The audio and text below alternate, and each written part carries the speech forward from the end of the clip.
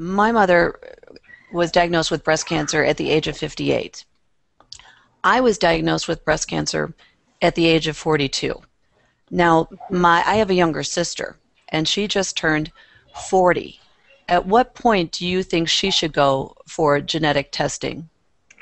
Well, it's a good question, and I'm not confident, and I would really defer to Kim more on this, but I'm not sure that she actually meets the criteria for officially going for testing. Counseling, I think it's important actually at this point to distinguish between going for genetic counseling and getting genetic testing.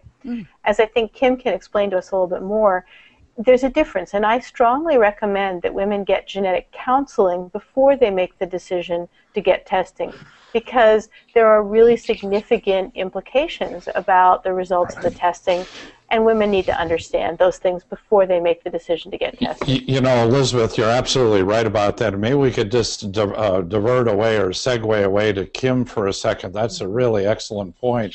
We'll get back to your slides in a minute.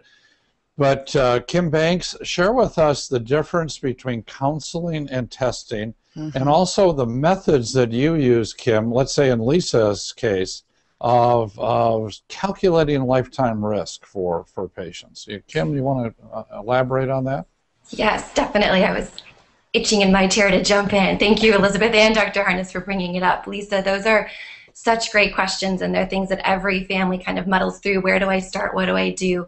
And the genetic testing itself is the blood draw and the set of genes being analyzed to check your genetic code to see if those genes are working properly, if the code is correct or not. But the genetic counseling is really the step before that, where you go through what the patient's personal history is, family history is, to look at what genetic testing may or may not be indicated, to then figure out, okay, is a set of genes appropriate to test? If it is, what laboratory? Can we get insurance coverage?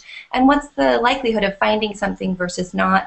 And really talking through then what that genetic testing means for the patient and the family, so that the patient really understands what it is that they're getting into with the genetic testing and how to use the information.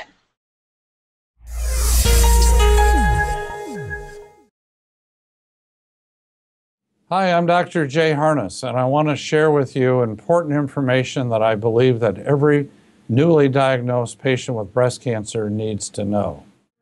I'm a breast cancer survivor. I am a breast cancer survivor. I am a breast cancer survivor. And I want every woman to know about personalized breast cancer treatment and the genomic test. A test that helps guide a woman and her doctor to the best treatment options for her.